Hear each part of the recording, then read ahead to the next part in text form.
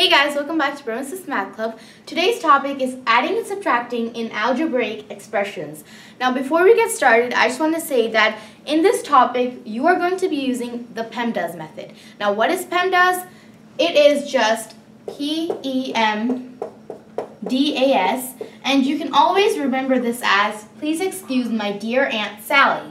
That's the way students mostly remember this, Pemdas. So for Pemdas, what is, like in mathematical ways, what does Pemdas stand for? Well, it stands for parentheses, exponents, so for instance we could just write 0 to the power of 3, multiplication, division, addition, and subtraction.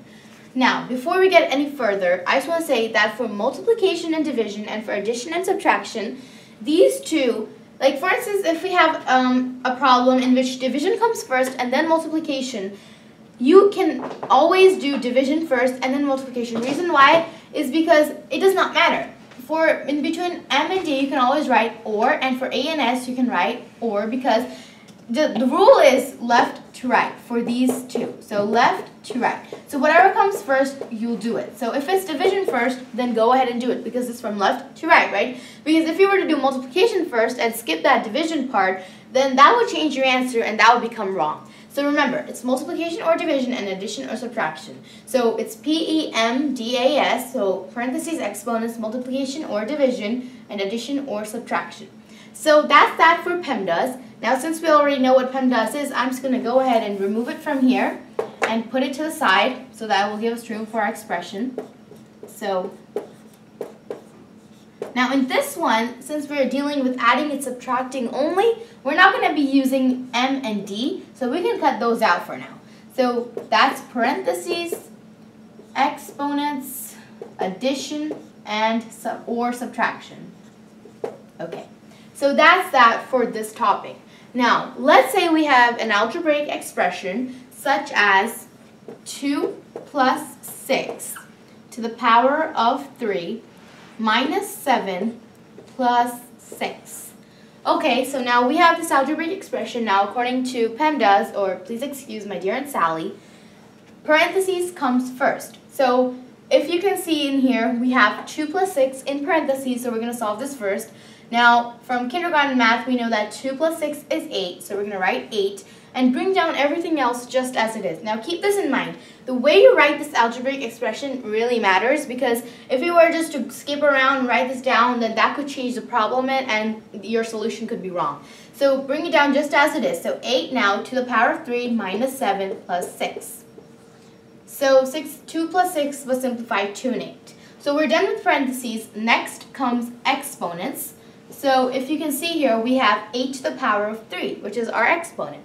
So 8 to the power of 3 is the same thing as 8 times 8 times 8, right? So we know that 8 times 8 is 64 times another 8. If we come over here and do it, 64 times 8. 8 times 4 is 32, carry the 3.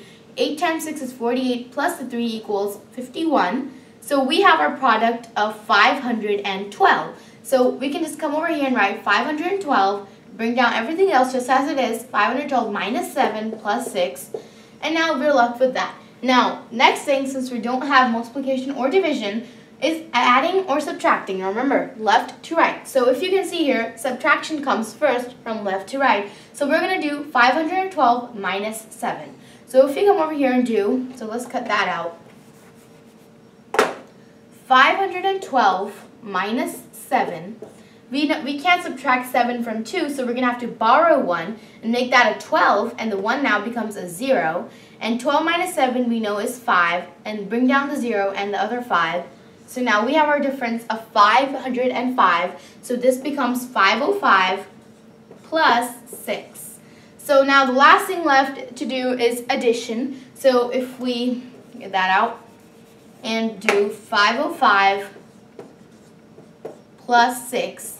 6 plus 5 is 11, carry the 1, 1 plus 0 is 1, bring down the 5, and we have 511, and 511 is our solution for 2 plus 6 to the power of 3 minus 7 plus 6. So that's that for adding and subtracting in algebraic expressions. And if you guys want to find more practice problems, then you can always visit our website at www.sismathclub.com, and we'll see you guys next time.